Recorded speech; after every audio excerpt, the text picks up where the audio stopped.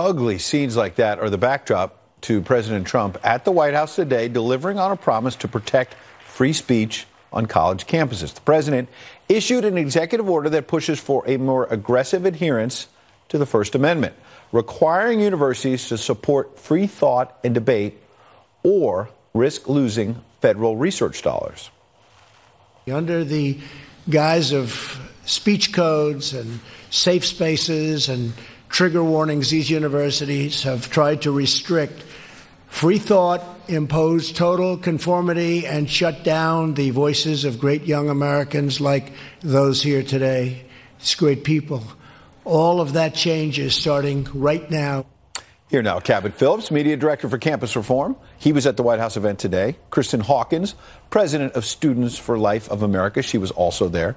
Richard Fowler, I don't think he was there, but he's a good guy. He's a senior fellow at New Leaders Council, a Fox News contributor. Good to see you all.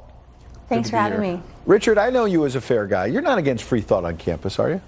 Absolutely not. I think actually free thought and free speech are necessary for the education process. I think every voice should be heard, whether it is the Republic, a conservative voice, a pro-life voice, a pro-choice voice, an LGBTQ voice. All these voices should belong on college campuses. Herein lies a problem with this executive order, is that all it does is reinforce a law that's already on the books that says that you have to promote free speech at colleges to qualify for research dollars, federal research dollars. If the president really wanted to go farther on this EO, he could have defined what hate speech was and created an actual litmus test. This executive order doesn't create a litmus test, just says that you have to promote free speech, meaning this will likely get bogged down in the courts because someone will be like, well, what is free speech? How do you define it? And how am I doing it or not doing it? Which is why this EO is problematic. Well, Kristen, what about that? Because you've been on campus, as I understand it, you've been shut down by Antifa and others. What has been your experience, and why do you think this was necessary? You know, I think today was a good step in the right direction because now we have the bully pulpit. You know, the President of the United States calling out these universities for the free speech suppression that goes on every day. And I think this is something that Americans now are being educated on, that these college students are going onto campuses who are courageously standing up for their values are being shut down by their administrations, shouted down by other students. And I think it was good. It was a good day, a good moment to have the President of the United States, the leader of the free world, reaffirm our constitutional right to free speech and free expression. Cabot, Kristen makes an important point, which is sometimes a president, whether a Democrat or Republican, just by speaking out on an issue, signing the executive order, brings light to something that needs to be told. On the other hand, to Richard's point, will this executive order really have any impact when there's a law already on the books that's not being followed? Why will universities all of a sudden say, okay, the president signed this, so we're going to allow conservatives to speak out? Well, I think this is going to bring accountability to these universities. For too long, they've been able to operate in the dark with people not really paying attention to what's going on. And I think the president using his position to draw attention is a step in the right direction. I applaud him for doing so. And I've been on over 100 college campuses in the last 3 years with Leadership Institute's Campus Reform. I've seen students be secluded to little free speech zones on campus when they're trying to express their ideas. I've seen conservative groups lose their funding because the administration doesn't agree with their position. I've seen speakers. I've personally had to deal with suppression from administration and students.